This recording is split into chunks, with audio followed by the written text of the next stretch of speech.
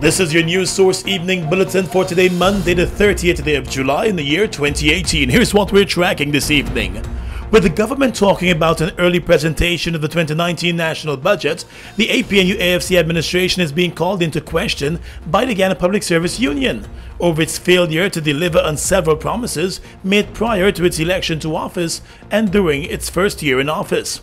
GPSU President Patrick Yard told a media conference today that the membership of the union believes it has been too patient with the government, and new strategies are being crafted to ensure the government addresses the concerns of public servants. We believe, regrettably, that the present state of the public service is due in large measure to the failure of the government of Guyana, on the whole, to remedy deep-seated issues. Mr. Yard said apart from the baggage that this government inherited from its predecessor, the administration has been considerably inattentive in addressing the plight of public servants.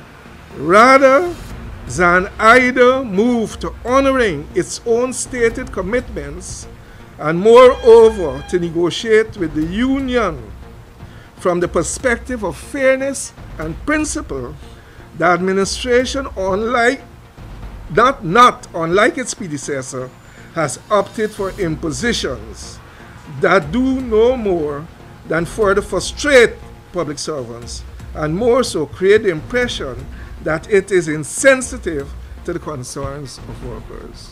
He said among several concerns that need to be addressed are wages, salaries and allowances for public servants and sweeper cleaners, and the failure to lend continuity to the Public Service Commission of Inquiry.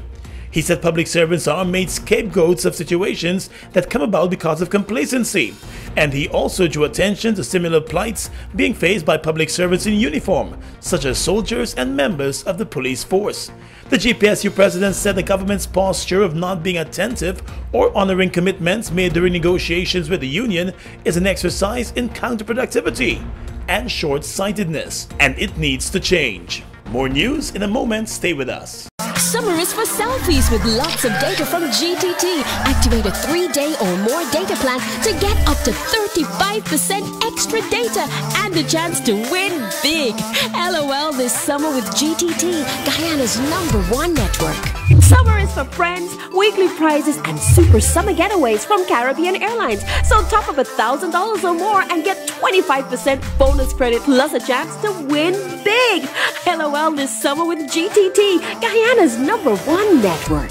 Welcome back. The Customs Anti-Narcotics Unit has announced the arrest of 4 men following the discovery of more than 250 pounds of marijuana during a Saturday morning operation. In a statement, KANU said its ranks conducted the operation on the east coast of the Marara and found a wooden vessel and attached to it several bulky bags of marijuana.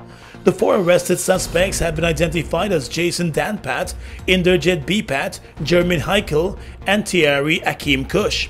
The 4 men appeared in court this morning and were all remanded to jail on drug trafficking charges. They will return to court in the new month. The investigations are ongoing. 2 persons were killed instantly last evening when the car they were traveling in slammed into another car at Beehive Public Road on the east coast of Demerara. And there are 37-year-old Satyanan Hari Prasad and 19-year-old Varsha Kamraj. Hari Prasad was the driver of PSS 9153 and was traveling along the main roadway just after 10 p.m. when he collided head-on with another motor car, PTT 5270. The driver of the other car told investigators that the car being driven by Hari Prasad was coming in the opposite direction when it suddenly swerved into his path and the two collided. The impact of the crash sent Hari Prasad's car into a nearby canal. According to the police department, Hari Prasad and his lone passenger were both pulled from the wreckage in an unconscious state and pronounced dead on arrival at a Maikoni hospital. The driver of the other vehicle was unhurt and tested for alcohol consumption.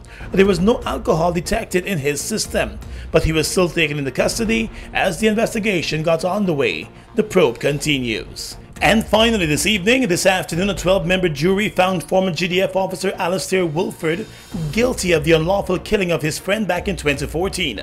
The man had claimed that he did not know the gun that took his friend's life was loaded and that they were fooling around when he shot him and he died.